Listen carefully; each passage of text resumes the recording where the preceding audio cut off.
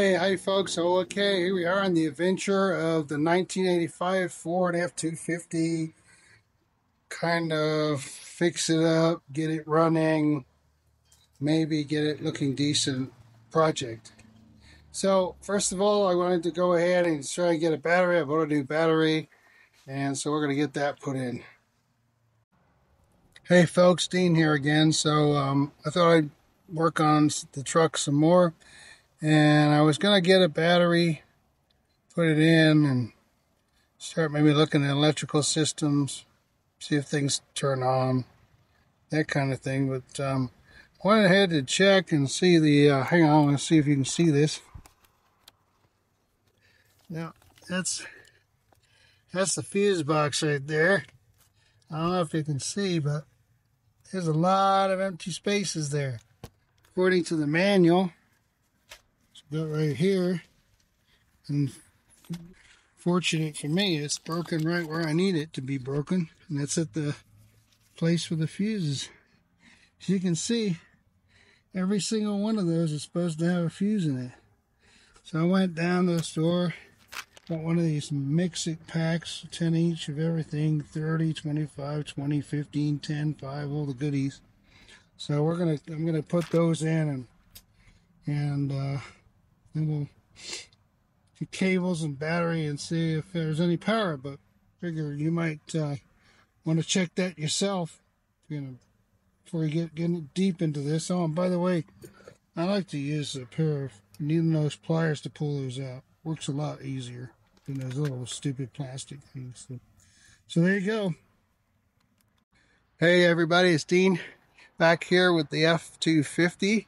So I want to show you, you know how we were doing the fuses. So I got that all finished. Let me show you.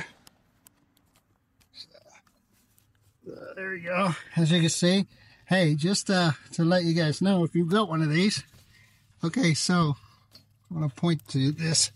Okay, that there is your turn signal. That's the one that you hear clicking. Now these two, I had to buy these because what I didn't know is these are special. These are like circuit breaker fuses, and it was I can't remember, one for the door locks, one for something else, whatever. So they're special. So we've got everything in here now.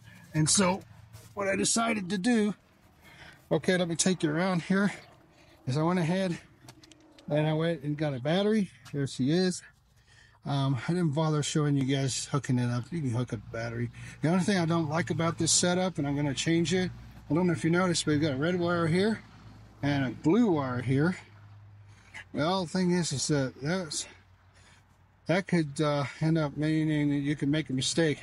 Because if you think this is really the red and this is the black, no, that's red, that's black. This goes down to the body of the engine. So I'm going to change that because I don't like it like that at all. I want that to be black, that to be red, so we can't make any mistakes. So anyway, we got that put together, right? So we got a light that came on here. That's cool, right? Because the fuses are on now. And so we got some lights underneath here that came on, and over there that came on. I still don't seem to have any. So I still don't seem to have any power to the instrument panel yet, or the radio, any of that stuff. So I don't know. We'll keep on troubleshooting, finding out. Now you might be thinking to yourself, why are you messing with that? How come you don't get the engine started? Well, in my thinking, and I've never done this before, is that I should get the electrical stuff going, because otherwise I might be chasing something on the engine if it doesn't start. It's really a fuse or something else with the wiring. So I'm figuring, let's make sure some of the wiring is good and everything, so that then when I do go ahead and I'll get out in the sun so maybe you can see me a little bit, so that when I do get out there and start getting this thing going, right, I got the power I need to do it. So that's why I'm doing this. But hey, good news is, because we fixed that, look at this. This is great. So here we go. Yeah, there's the door switch. And voila, yes, the door locks work. Woo! You know, just small victories. So that's a whole system on both sides, but unfortunately the windows don't work. They still won't go up and down. But hey, so far we got door locks. So if you're wondering about that kind of thing, and you're like, well, then you might want to definitely check your fuses. And another thing I wanted to point out too, because I didn't know this, I just discovered it, and you might be wondering about this. Let me show you something. Okay, I don't know if you can see, but right here where my hand is a plastic box, right? It's just kind of hidden back there. But what I discovered is that inside that plastic box are these bad boys. Yeah, 2 relays. And from what I can tell from reading, one of them's for the fuel pump, and one of them is for, well, who knows what. Actually, I don't know. I never did discover. So if you happen to know what it's for, then put it in the comment section, because I'd love to know. But I'm going to go over to the auto parts store, and I'm going to replace them.